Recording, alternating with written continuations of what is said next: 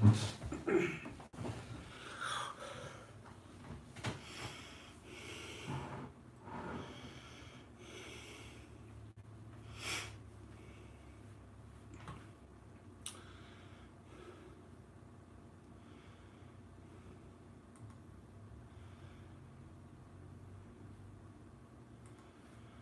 me see if I can figure this out real quick.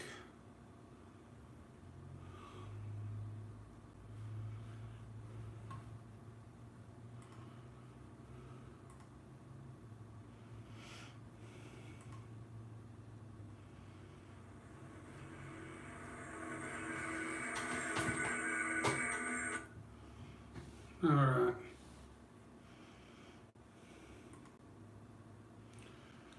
Hello, Donner Pass Whiskey. I'm trying to get this so I can at least be able to see on the computer the screen. Anyway, what I'm going to do in my goal for this afternoon, and I'm sorry for the echo, it's just the hardwood floor and the dining room. It's just nature of it. It's always echoey in here, but it's the best place. It's raining and storming outside, so. But anyway, what I have is an Eagle Rare, 10 years, still got the 10-year age statement on there, and it's a 2014 bottling. I've labeled them both as such. And then I've also got this Eagle Rare here, and that one is a 2012 bottling.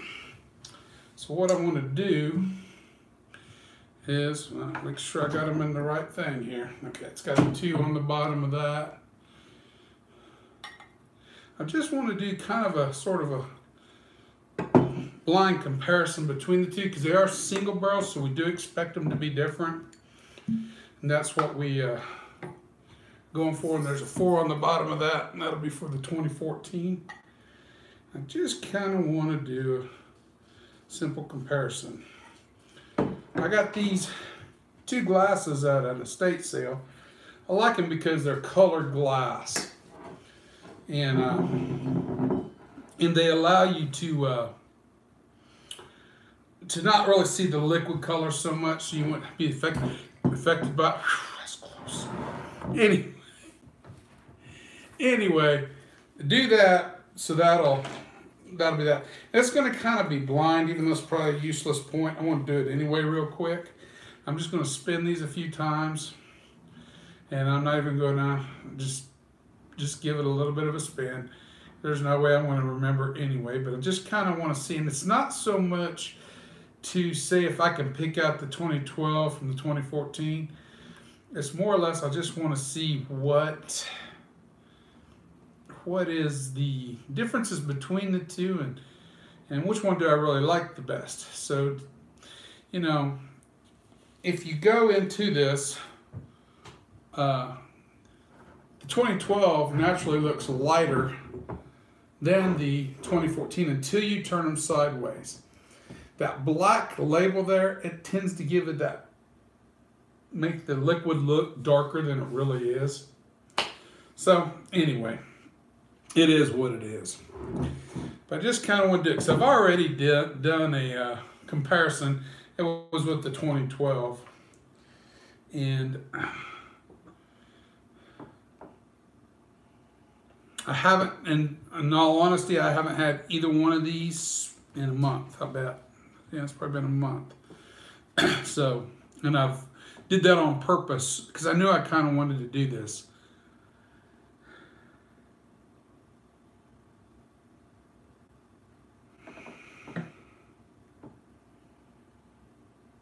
Oh, this one is much more richer.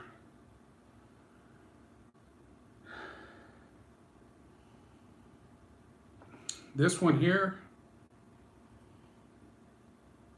less rich, but more oak on this. This one here has more oak influence on it. This one here has more caramel.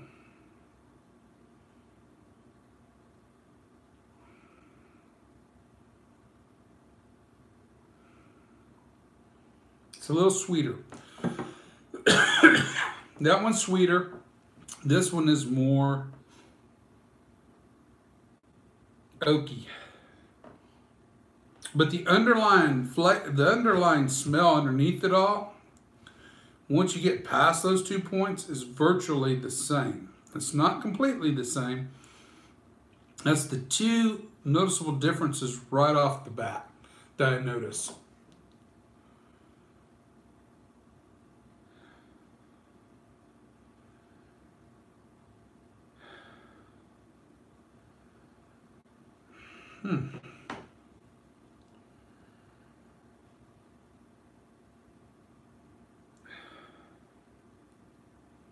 A little more spice with the more oaky one. A little more wood spice.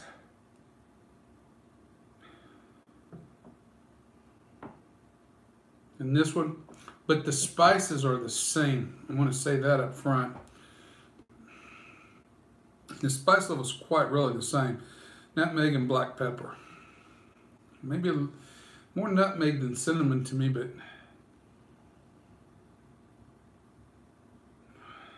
there's not a lot there. Really more black pepper than just about anything. It's interesting.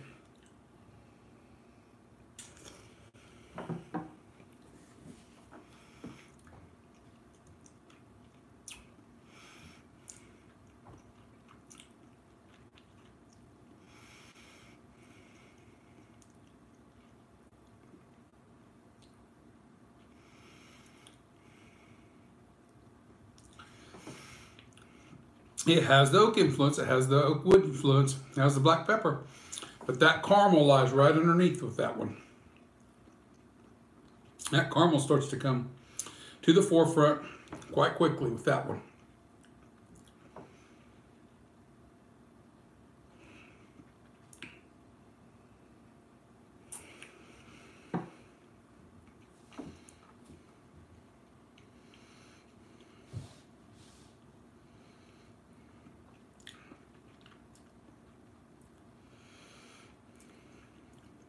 This is more spicy on the palate than that one is. It brings a lot of black pepper. The nose, this one comes across more oaky, but on the palate, this one comes across more balance between the sweet and the spice. Definitely black pepper.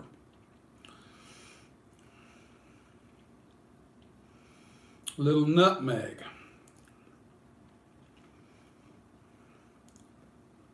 And the oak tannin is there. Not in a bad way at all.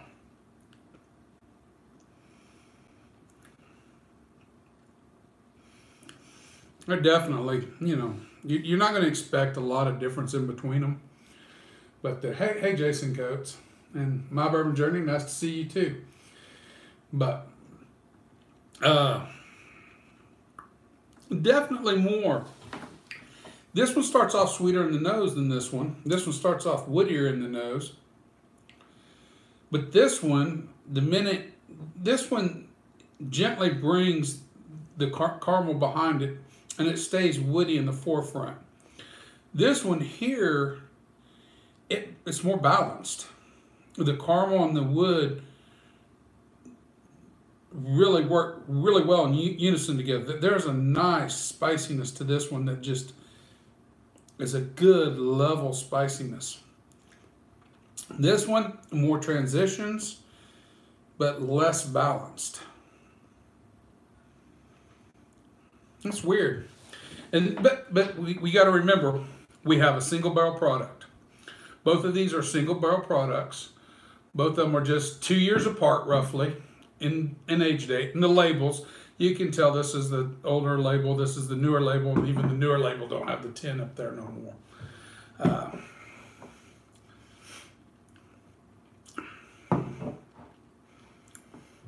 I don't know which one of these is which. I'm going to make because I haven't had them in a while, and they're really close, but if I remember right, and I'm probably going to be real wrong on this, it's very possible, but this one here, has definitely, if I remember right, this one was more balanced than this one, so this one should be in that one. And if it is, it's just by coincidence because I spun the little doohickey here several times. I have no way of knowing. I'm not that talented. And if I turn out to be wrong, it's really going to be bad.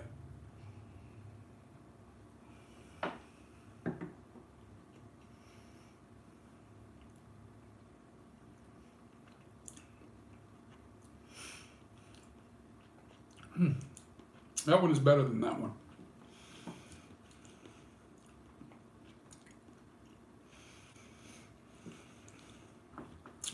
Because as it lingers in the finish, the black pepper and the nutmeg, it starts off with those in the finish, and then the caramel starts to show itself with the oak there right there at the end. And it's not very tannic. This one seems a little more tannic than this one.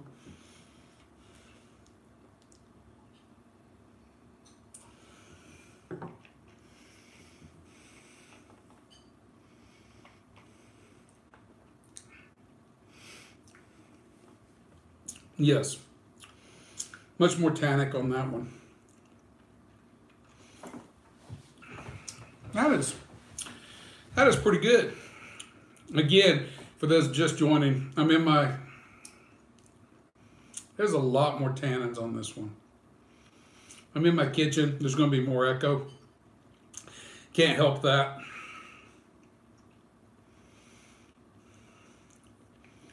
Again, this one is so much better on the balance end. It's not to say this one's bad. This one's good. But it just, what I'm doing this more than anything is just to kind of give us an idea of the difference in the single barrels. And it's very evident when you sit down and do it. Especially blindfold yourself, spin it a few times. I got this little carousel from my wife in there. She had all of our stuff in there, so I just took all that, kind of stole it from her. Anyway, it's being repurposed. But they're very good. Very interesting. What?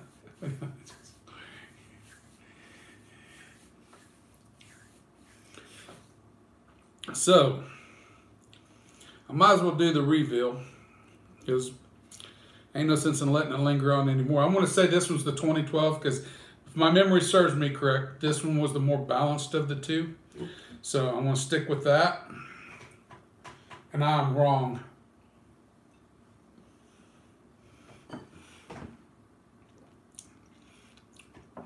I'm real wrong. 4 is 2014. Holy smokes. Like I said, I haven't had them for a month. We're working on what I think I remember. That is interesting. I never get this stuff right. Very rare. Very rare. It is so humbling. So very humbling.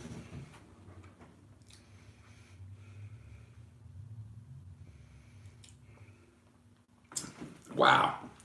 Like I said, they're both good. For what it's worth, I got 2 more bottles of this one because I really like it too. I think I have 1 more bottle of this one.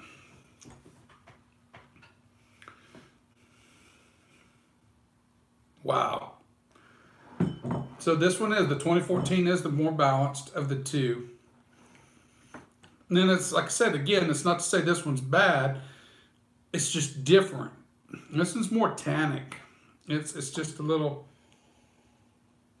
bit more tannic, a little less caramel, and the balance is kind of skewed a little bit. The transitions on this one now, it's more of a step-by-step transition on your palate. This one kind of brings a lot of things at once, but in a balance, if that makes any sense. And it's thundering again.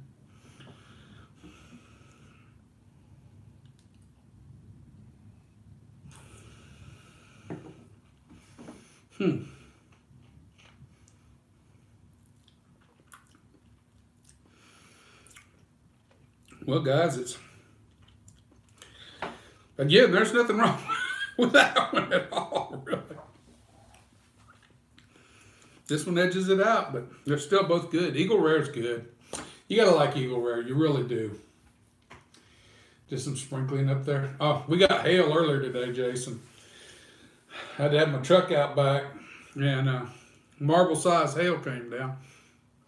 That was all about between 12 and 1 o'clock. It was sat out there and just look at my truck and go, oh, don't get no bigger, please.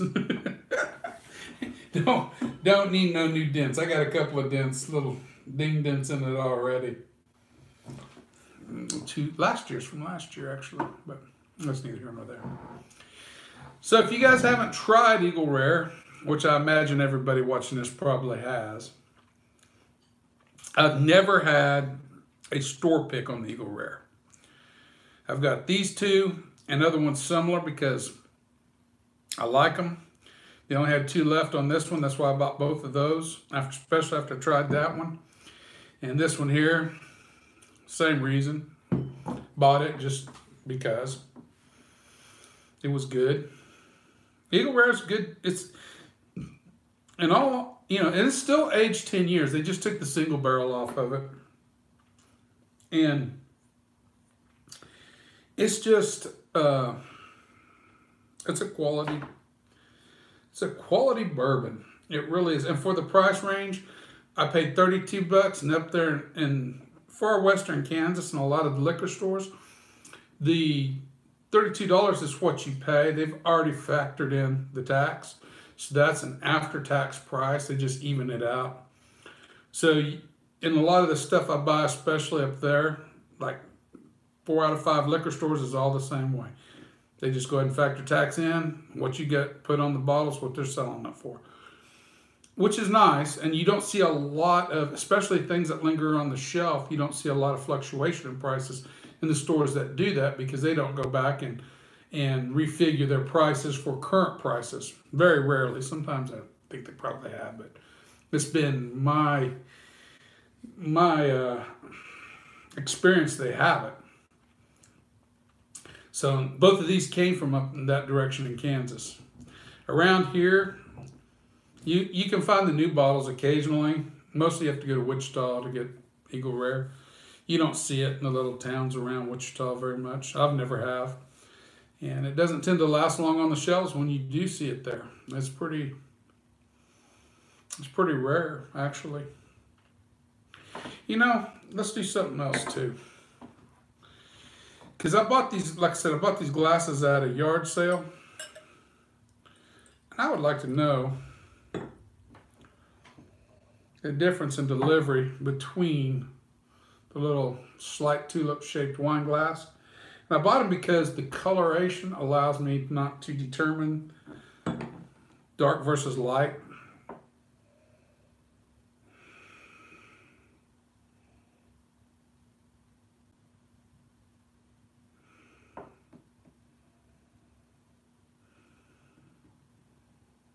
Actually, I get a little bit more alcohol vapors.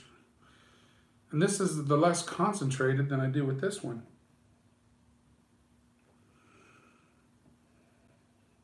I still get the slight tannic for it, but I do get a little bit more caramel in the nose than I do with this one. There is a decided difference just in the nosing. I can't see the palate changing, honestly. Maybe if this one holds in the vapors because of the narrowness, but I think that's probably a very minute difference between the two, something that we wouldn't normally notice. But in the nosing end of things, like everybody says, Glencairn noses better. And I've got a couple of those Glencairns basically that are on stems too, and I like those as well. They're a little smaller, so you get a little less sample.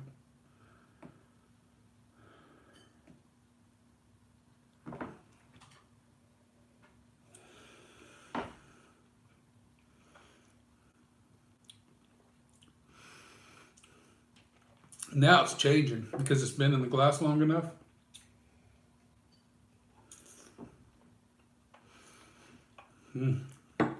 Palate, no difference. But the flavor's starting to alter a little bit with these. You are starting to get now with a little more time. It's starting to become more balanced. There's a little bit more starting to get slowly toward there. The caramel's starting to become a little richer.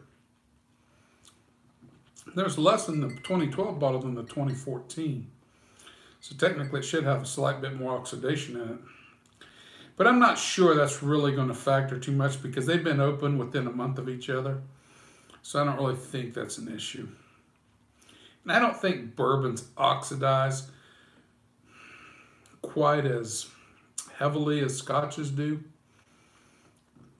And even then, some scotches don't oxidize that much. It's a combination of, I think, how the cask has treated it depends on how the oxidation occurs after they bottle. I don't have no facts to back that up or anything. I just have what I've kind of noticed. But I noticed some older scotches, they oxidize a little quicker, but they tend to mellow out versus younger scotches. I don't know how to say it. Younger scotches don't tend to change. The Macallan 12, I've had one open before. I finished it and got a new one. But I had it open for a year, and I noticed absolutely no change from day one to the last day I drank it. And it was open at least a year. I've got another one down there open just as long. And the younger scotches, I don't notice the changes on that much. The older scotches, they will change rather quickly. If you're going to notice a change, it's going to be within the first 2 to 3 weeks, depending on how much you drink. Then after that, it seems to kind of slow down and not really run into any effect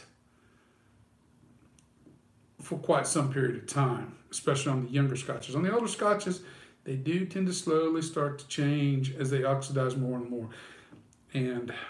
But they never, I can't give you a long period term because even like the Deanston 30, it didn't last long enough to have that. So I have no long-term experiment. And we'll leave that up to the Scotch Test Dummies and what they're doing. So what have I missed? Yeah, spring is officially here.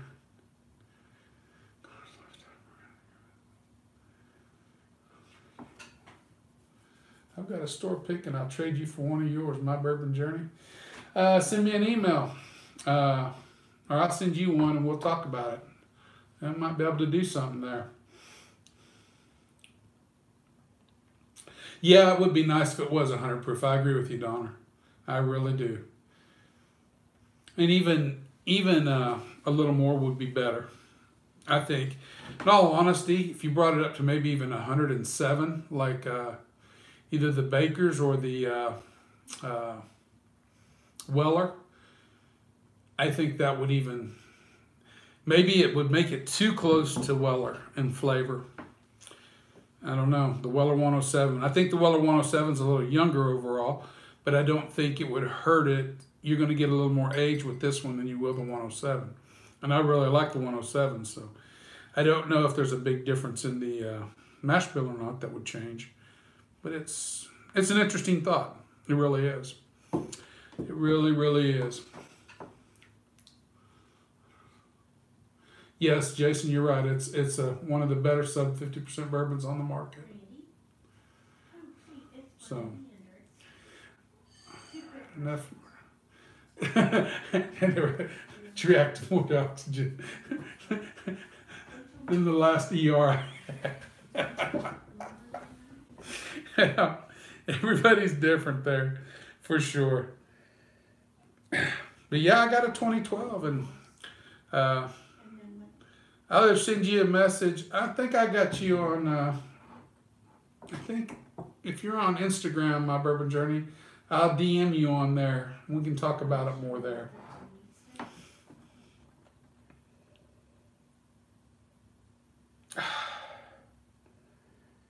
Well, guys, I won't be on here forever. So I just enjoyed it. I wanted to do a quick live stream. I don't do many live streams, so I want to try to start doing a few more. I don't really got a set night because it depends on my work schedule, depends on what nights I have free. It's not something that I can really plan. Usually Mondays are always good for me, but it's never a true guarantee. But so like this last Monday I couldn't have. But tonight was a good night. I ain't gonna do no filming. Listen to me talk. I can't do no filming outside, and I've got to get some more reviews filmed so I can get them edited for you guys, because I'm out right now. I did my last one, the 86 the other day, that old Forester. That's another thing. You can't compare. I know I'm going off on a tangent again, but Eagle Rare is not a rye bourbon, and I don't think it is. Now I think about it. No, I don't think the Eagle Rare is the right mash bill, but I may be wrong about that. But that old Forester 86 was better than the 100 to me, and it was actually less proof. And another guy told me here a while back, he said he thought I might have got a bad bottle of that 100 signature, but I don't want to spend the money to find out. I didn't care for it. And but I think this is a whole lot better. And it's only $10 more. I mean, $12 more when you can find it. And some people that really, they go $20 and they say, well, that's all I need. I mean, if that's all you're looking for is just bourbon flavor and to get hammered or something of that nature, or if you're going to use it to mix. Now, if you're going to use it to mix, the floral notes in the old Forester would really work great in a lot of mixed drinks. Better than this, I think. But I think comparison-wise, I mean, I don't got any of the signature series or whatever they call that, the Rose series or whatever it is. I only got one. I got the 1910, and I bought it a month ago. I have yet to open it, but I've never tried the 1920, 1897, 1870. I've never tried any of those. I have no comparison basis for that. For that back to the old Forester. The only two old Foresters I've had is those. And they're so near to Woodford Reserve that a lot of ways the characteristics carry over. Anyway, I'm digressing too far down another rabbit hole. Anyway, if you guys haven't had it, I got a regular review out on it that's more in depth than what I'm doing here. This was not meant to be in depth. It was just meant to be, is there differences, and what kind of differences are there in the single barrels, and how vast of a difference are there? And there is differences you can notice between the barrels, and you expect to notice them between the barrels. But I think overall, they are still similar in a lot of ways. I think the delivery of what you get is slightly different between the two. And that's just how each barrel is different and reacts with the whiskey inside. And the 14 is, according to my palate now, is much more balanced than the 12 is. But the 12 gives you more changes, I think, through the palate than the 14 does. So which do you prefer? Balance right up the front, or do you prefer something that's going to change slowly as it goes through your palate? And that's an individual choice. Everybody's different. Well, guys, I need to get off here. Weller 107 is a weeder. Yes, it is. The 1910 is sold out. Yeah, it's solid. I'm sorry, solid, but the 1920 is a must try. Someday I will. I was so put off by old Forester, Jason. That's why I've avoided it. And that's the truth. Enjoy the Eagle Rare. I have to get another bottle. Yeah, Dan, it's worth getting a bottle for. It's just a good, solid bourbon. It really and truly is. You guys are probably hearing my wife in the other room.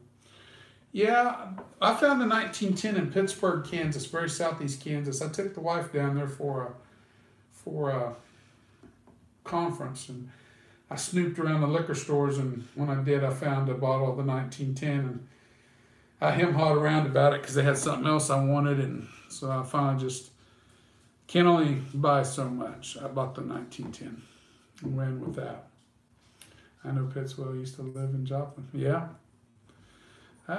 That's really only the second time I've ever been to Pittsburgh.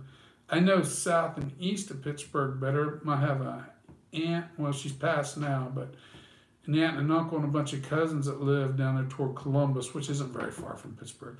They didn't actually live in Columbus. They lived in a little town called West Mineral. And I still got a couple of second cousins that live there still. But I haven't seen them in years.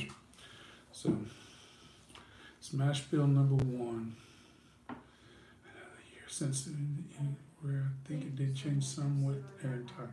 Yeah. Could have been a quirk of a barrel.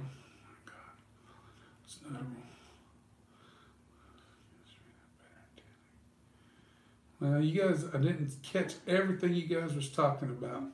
Okay, I see your real email. I need to, let me write that down so I didn't see that. I'm sorry, Donna, I was not paying attention. I mean, my bourbon journey. My bourbon journey 01@gmail.com. No, that's easy to remember.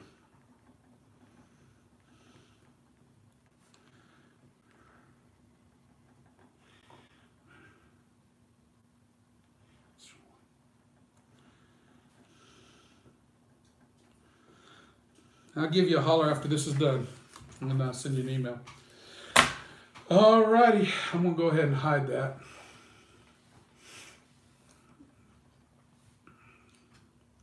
Send that away. I don't know if you wanted it out there or not. I didn't see it and I should have been paying more attention. This is kind of a hard thing to do. To computers, this is not easy for me. I'm not that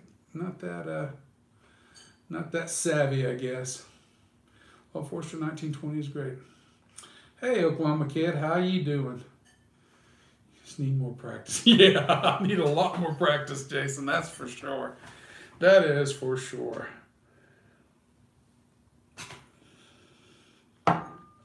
Well, I tried to stop this twice or 3 times. I need to get off here so you guys can get about your evening.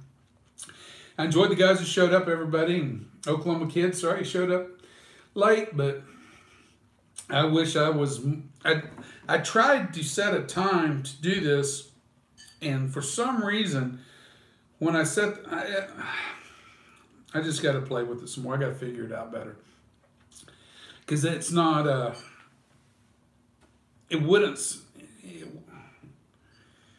I don't know. I don't understand what happened. So it's just something I got to work with. What was the outcome?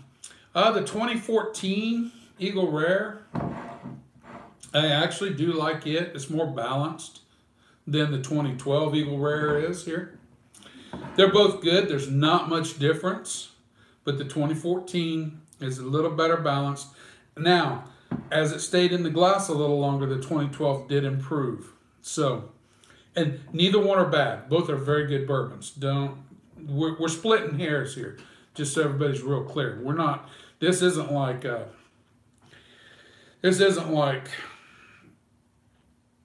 some mellow corn versus Blanton stuff. Okay, guys, these are very close. It's just a matter of barrel differences and how it affects the actual spirit, because we know we're getting the same year, same spirit, same everything, just a different barrel. And this is how we see how the barrel actually influences the spirit and the effects it has. So I actually think the 2014 is just a hair bit better than the 2012, and it's a better balance, but they're both still winners in my book. So, hey, buddy. Great show, my friend. Well, thank you. Thank you very much, Whiskey Friend. All right, guys. For real, I do need to get off here now because my wife is in the other room and she's being quiet just for us, and I'm sure she's getting a little impatient now. So, everybody, you guys, have a good evening. Remember, the spirit in your glass ain't running from you. Take your time, sip it, and enjoy it, and you'll be better for it, as will we all. So, everyone, see you later. Gotta go over here to shut it off.